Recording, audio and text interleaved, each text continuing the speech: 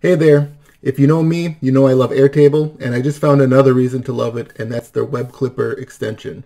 So I know that there's a lot of extensions that'll help you save web pages and information from around the web, but I really like the flexibility that Airtable offers, so I want to show you how to do that.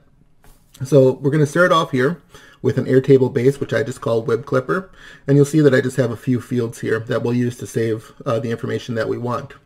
So the first one is just the name field, and I want to be able to type this in myself, something that gives me a quick reminder about why I saved the page. Second one is the page title, which will grab automatically via the extension. Same thing for the link. The notes field is going to be an open text field where I can just type in additional notes, longer notes about if there's anything that I saved. But then we also have a long text field called highlighted.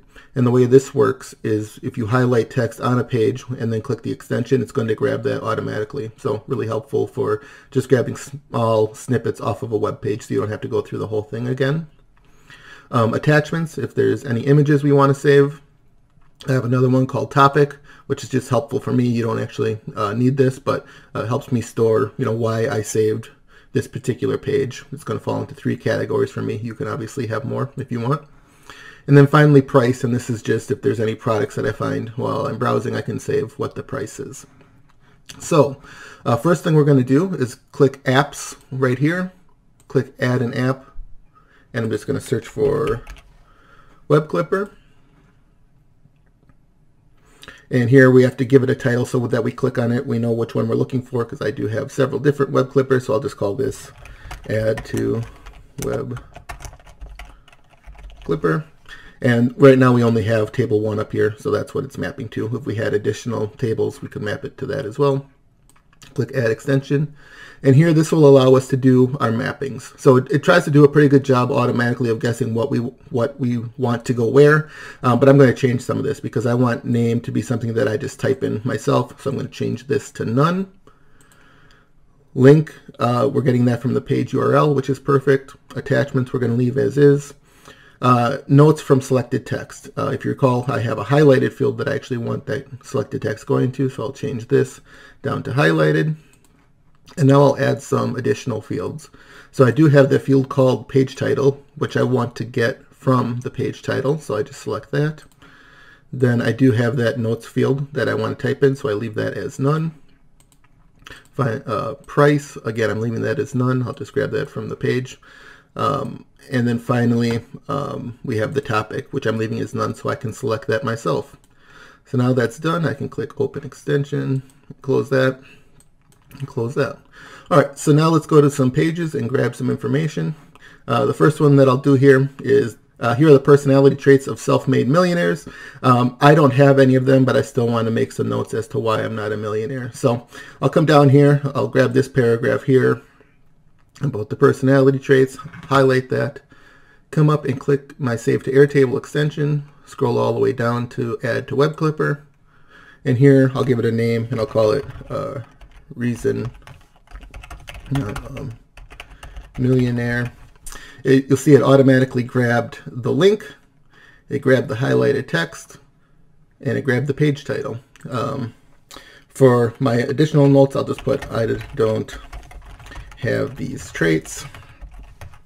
Nothing to do for price. For topic, I'm going to choose psychology and click add record. And now when we come up to Airtable, we'll see that this has all been added in